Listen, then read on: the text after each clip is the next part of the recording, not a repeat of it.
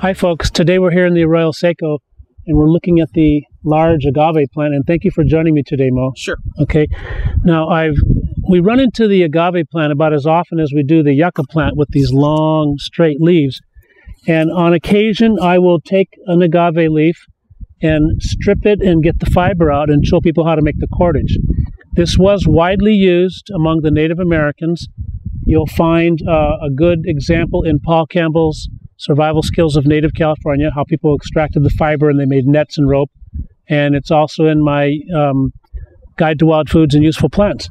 But it's a fiber plant. It's also a plant that produced food. When the shoot came up, people ate the shoot, like you can do the yucca. They ate the flowers, they ate the fruits. So this was a valuable plant to have in the desert. When you actually cut the plant at the middle, they would extract they would extract water. And this was the source of what they called agua miel, or pulque. Pulque is when it's fermenting, and then they would make tequila out of this plant. So everybody likes this plant because it's the source of tequila. But it's a unique plant. It gives you a lot of good fiber. It gives you food. It gives you water. And additionally, and by the way, I would add that there's very few plants that will actually give you a water, and this one doesn't always do that. But if you're there at the right time and you cut the central spike and hollow it out, water seeps into it and you could drink that. It's a little bit slimy, a little bit sweet, but even cactus, you're eating your water. You're not exactly drinking your water. Now, if you notice on the leaf, you can see the pattern of the previous leaf, right? Because all the leaves are pressed together, and as they unfold outward, they leave the impression on this epidermal layer of the leaf. When you work with the plant, you want to be careful of these spikes. But today I want to show you one of the unique aspects of the agave. I'm going to first take off the edge with my knife. And I'm going to take off this edge with my knife. And some of you may be aware of this, maybe not. A friend of mine told me that many years ago, I think it was in the 70s, he was in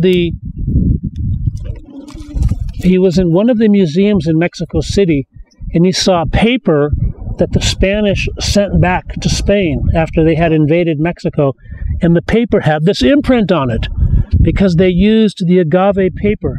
And now my hands are already feeling a little bit itchy, so you want to be careful of this sap from the leaf.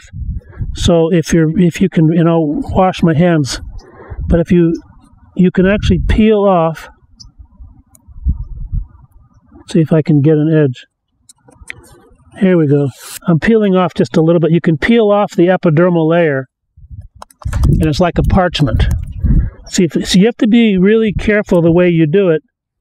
I'm just doing it quickly here, but you can see how the skin comes off. And if you successfully remove large sheets and then dry it, and you add glycerin to it, this was a paper that people used, and it's actually a pretty good paper. It gets a little brittle if you don't treat it. So even the famous papyrus of Egypt does not produce a ready-to-use paper. So this is the only plant I know of that. And then once you have the long leaves, you can get the fiber. But again, I don't use this because I don't like what it does to my hands. I have to wear gloves or do it underwater. So when we want to make fiber, we saw in another video, we take the leaves of the yucca. Okay, we strip the leaves of the yucca. You could do the exact same with the agave, but you have to be careful not to splash yourself. So we'll share these in other videos, and check out the yucca one. Thanks again, Mo, for joining us.